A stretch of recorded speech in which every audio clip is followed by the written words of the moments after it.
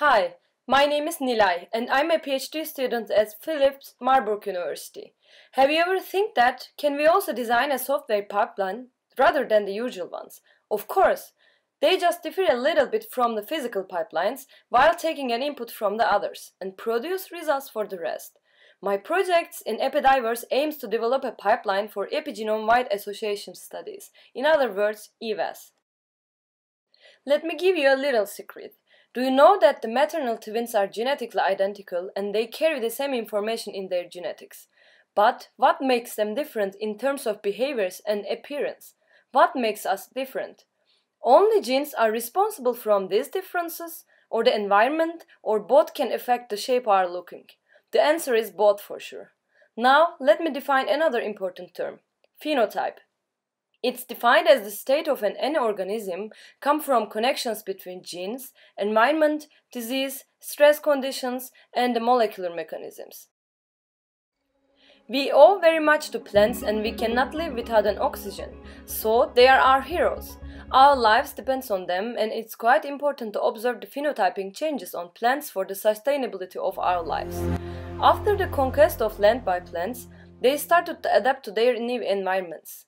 They can be named as stable living beings and unable to change their places easily. Poor guys. Therefore, they need to adapt to the environmental changes, alongside to stress and too many herbivores.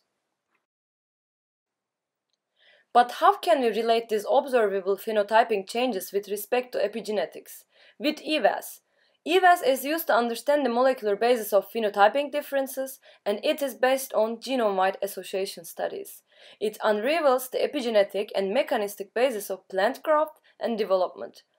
DNA methylation is the most widely used epigenetic mark, and its patterns can most probably change over time, and change between developmental stage and even for the same tissue.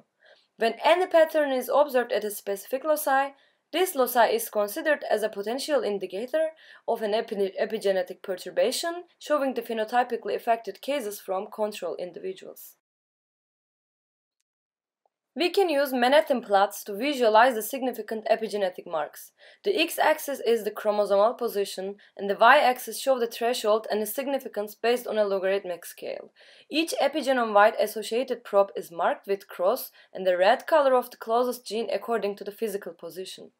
The developed software related to my project will be applied to study a large set of epigenetic data collected by the other people in the project, and it will be used to understand the epigenetic changes happening in plants from different natural populations and how these changes are inherited after sexual and asexual reproduction, how they differ in annual and perennial species such as Fragaria vesca, Populus nigra, and Evas.